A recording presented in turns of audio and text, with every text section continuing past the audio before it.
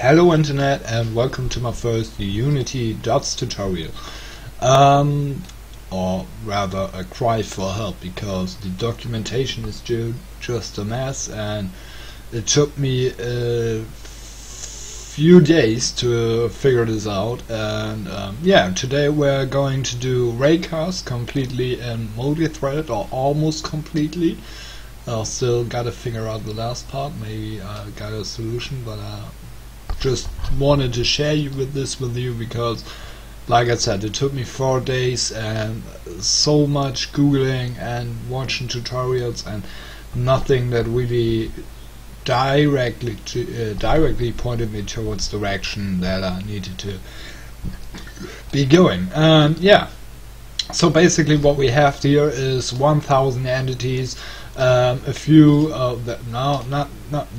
few colliders from the Unity dots physics system. I'm just using Unity physics, not Havoc, because all these license shit is, I don't know, it's just bothering me, it's annoying, it's stuff that Unity has to stop being annoying. Anyway, so all these rows are just blocks, anything else is just a rendered entity. There's no physics to nothing like this. I can show you my left monitor on this entity. So here we just have a few entities, nothing physical, so these entities can walk through the walls. Just yeah, don't be too scared by that. Otherwise all the entities will just walk the same patrol route, because I haven't updated that yet, because it's a dots based system. I will have to write my own system to set it up, and setting up dots component in the Unity editor is another completely different thing. I don't want to talk about that. So because I like to set up my custom nav mesh and stuff like that, and I would like to do that with a custom tool, but yeah, it's not possible because it's not much things to do, just massive kind of values you have to handle and type in by hand. I don't want to do that. So anyways, you might see this little cube over here. No, not that cube, that cube. There we go. And if I switch to my left monitor, okay, you know, you don't see the cube anymore. We got this over here, this cube I can just freely move around, and on my main camera I have a script called the player controller script. It's nothing interesting yet, but if I open it, we can just see that we got a public transform of the cube, and so when I move the cube, our position will be changed. Just a random reference, just a vector3 position inside of this script, but this is a public static script, so I can access the script within our JUG component system, or system based scripts, or whatever you want to call them. So it's just a simple way of handling data on the main thread, because it's just a single instance, and we can easily handle it over here, and later on we can just easily access it within our jobs. So what did I do here? Oh, that did I do here? I didn't even finish my comment. Anyways, so yeah, basically let's just, before I spoil the code, I showed it already, I know, go back to Unity. It might take some time. There we go. And so now whenever I move this cube, and all these entities are raycasting to the cube, if they can see it, they will walk towards this position. If they cannot see it, they will do their routine route. And on the top right, of course, we have the data. Just to show you out, we have exactly 1000 entities on the screen.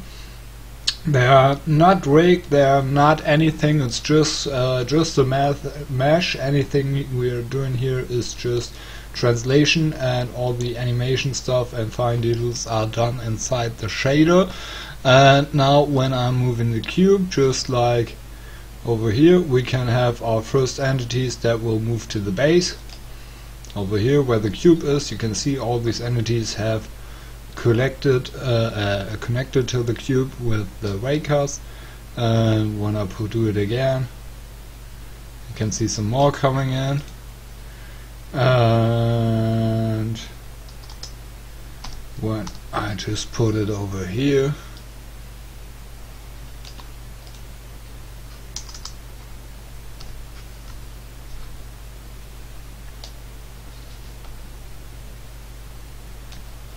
oh, I just put it too low, I'm sorry. You can still see them slowly moving away. I hope you get the idea. I'm still working on all this. It's really early. It's just that the script is supposed to check if an enemy can see the player. Once it can see the player, it just adds one component so that it currently goes for the player until it dies or kills the player. So let's go over the script. So basically what we're doing, or what the main point of this is, to do completely or almost completely multi-threaded raycasts with the job system, and all of this based on the entities that are going to do the jobs. Because why should we, in the I can show it to you over here in the raycast command API, we are scheduling everything for the mono behavior, so everything in here is happening on a main thread. Only the schedule job of batch arrays, this job handle, raycast command, schedule batch, stuff like here, this is just our pretty comfort interface to schedule a parallel raycast job, but yeah, only this one is done in parallel. Anything else on the script is done on the main thread, and as you can see here, we only have one raycast that we're actually doing.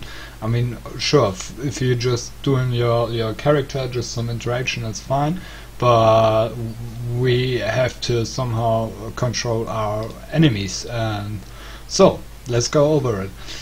Basically we have a bunch of using stuff, of course our entities, our jobs, transforms, because we will have to calculate from the entities positions, our physics because we want to do a raycast, our collection because I'm doing some conversion between floats and vectors, and Unity engine because for some reason, I don't know why, you have to store your raycasted within a Unity engine raycasted. There is a type of raycasted within the Unity.physics namespace, but somehow it doesn't work. The API doesn't recommend it. Actually, in the API you can't really see which one is mentioned.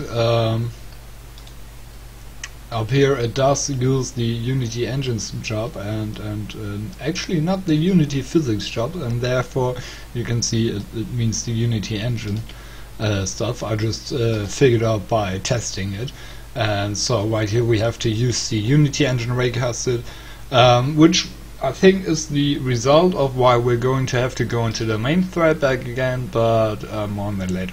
So first of all, we want to make sure that this script here is updating in groups. So because we are scheduling multiple jobs in dependency on one another, and we want them to execute within one frame or one step,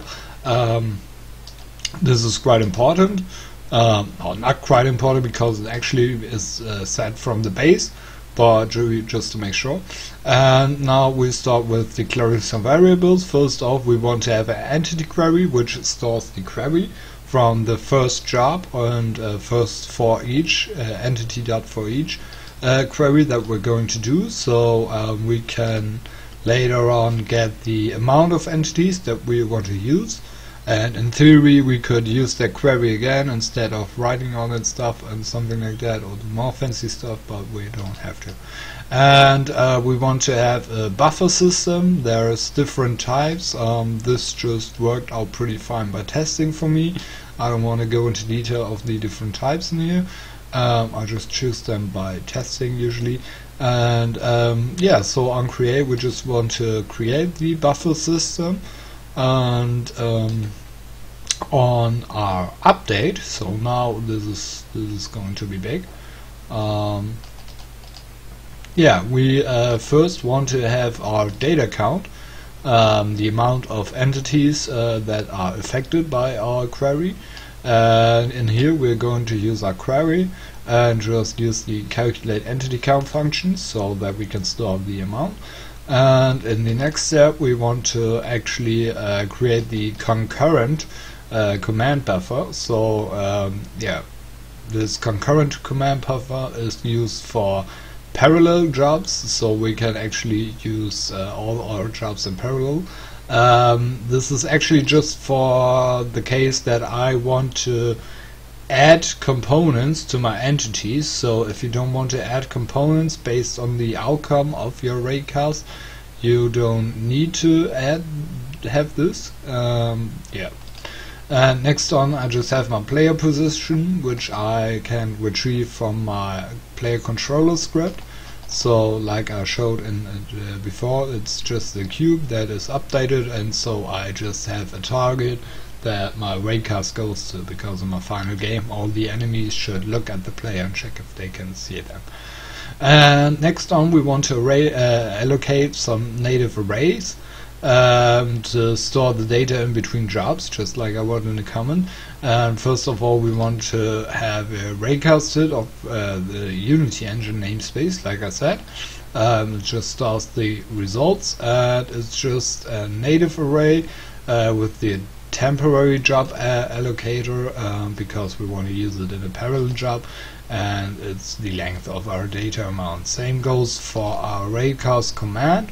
This will actually store our raycast commands, so our rays. And last but not least, in my case, back again, I just need to know if we actually hit something, or if there is just nothing in between me and the player, in which case I can see the player. Therefore I just need a boolean variable. So if my collider count is 0, I can just say okay, I can see the player, and if it's not 0, I can just go for anything else. Otherwise, maybe if you want to iterate further, you would have to set up some native arrays for the reference types that you want to handle out of your raycast HID. So if you want to access the collider or stuff like that, you will have to put it in here, put some more native arrays in here. In my case, like I said, I just need a true or false value. If you need like maybe the collision points or something like that, you can put a native enter array of vector 3 or stuff like that in here and save it in there later on. So after that, we want to first build our raycast commands built on our entities. And for that, first we need to create a job handle. I could have come up with a better name, but anyways, so we can save the outcome of our job and access this on further jobs, because we have to do a few jobs in this one that will depend on each other. Can't do all of this in one step. And yeah, basically this is an entities.foreach job, but we will exclude the follow component, because this is the component that I want to add to the entities if they can see the player. And so once it's added, I don't need to have them in the system anymore. So next on, we want to have the in-store entity query in field with our query as reference. So this is just putting out basically the complete query we're sending to the entity world. And from that on, like I said, we are retrieving our amount of entities that are affected, so that we can set up our native arrays. And yeah, now I'm just going over the for each statement, and we need every entity, we need the entity, we need the entity query index, which is much more important. I don't actually use the entity. Okay, but yeah, later on we can store the use the entity in query index to store it in the right position of our native arrays. And yeah, that's pretty much it. Then we have our translation to calculate our origin of the raycast, and we have our enemy type in my case because of some stuff. and are in range in my case, because I only want to do this on enemies that are within a certain range, which is already handled by another system that just adds or removes this component when the enemies are within a certain range of the player, or otherwise better said. So now I have my origin, which is just my translation value, and in my case I have a vector3 up because my slime model is the type value 0, and so it's adding nothing, and my bat model is type value 1, so it's adding vector 1 up, and yeah, that's just so I can comfortably do my different types of enemies within this. Next on I have my direction, which is my player position minus the translation value, and next on we are setting up a raycast command. So we're accessing our native array of raycast commands, and in the query entity in query index slot we're putting our new raycast command origin and direction. On this you can of course set up more than this. I've just used this, and it's maybe not that, no, it's actually really bad. I should really update this. You can also set the maximum distance, which is quite important. You don't want to raycast between the player and the entity if it's almost or already too big or already too far away. And much more important is you want to set up the layer mask. You really want to set up everything in your DATS physics to use a single layer, or just as few layers as you need, or as logical, so the engine can really easy detect which objects could be colliding with and which not. It doesn't make sense to cast this ray for every physics layer that you have. It only needs to cast for the default physics layer you use for your gaming world, and not for anything else. And yeah, once that's done, we're going to schedule the job in parallel and put in a random dependency or default dependency. Doesn't really matter at this point.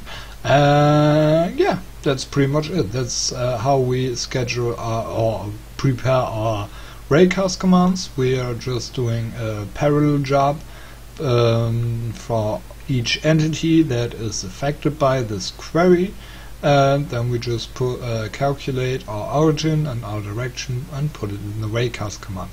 Once that is done, we're going to create a new job handle. Maybe I could have come up with a better name once more.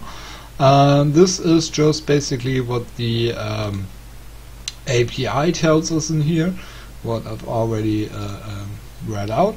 So we'll just schedule our raycast batches and just use our raycast amount arrays, put in the native array where we want to store our results, and like I said before, this must be the Unity engine raycast hit.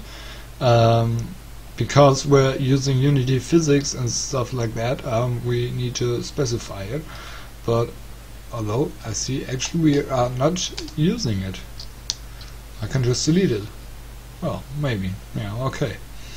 So even better than that, and now we can just store our result length, or actually instead of our result length we can just use our data count, because it's the same value. We are setting up our results as long as the data count is. And yeah, next, because this is the amount of values this parallel job has to iterate over. And yeah, last but not least, we are passing in the job handle of our previous job, which builds the rays, because we can't do a raycast if we don't have any rays.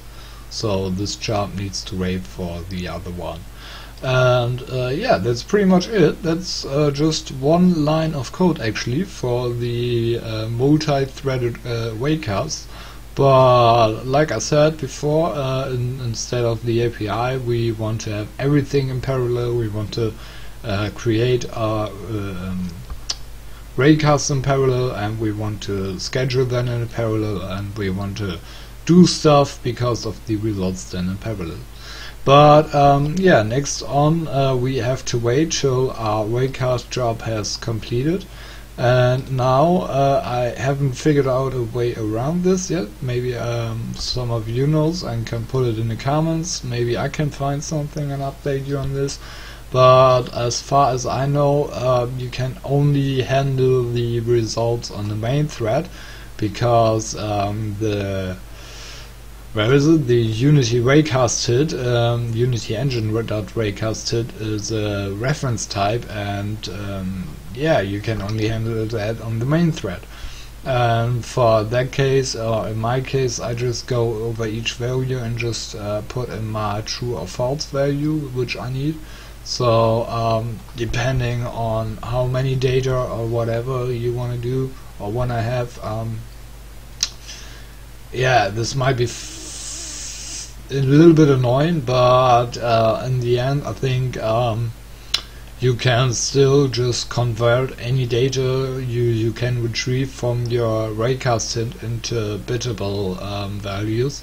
So once you've done that, so even if you have a collider or anything, you can just get the corresponding array and stuff like that and put that into a native array, which you can then handle on in your next job. So yeah, basically after your raycast is done, you have to go back on the main thread, handle your data that came out of the raycasted, and put it into some bittable values so you can put it back into some multi-threadable jobs. And once we've done that, in my case pretty simple, just true or false, we can get the next job, and this is just adding some components.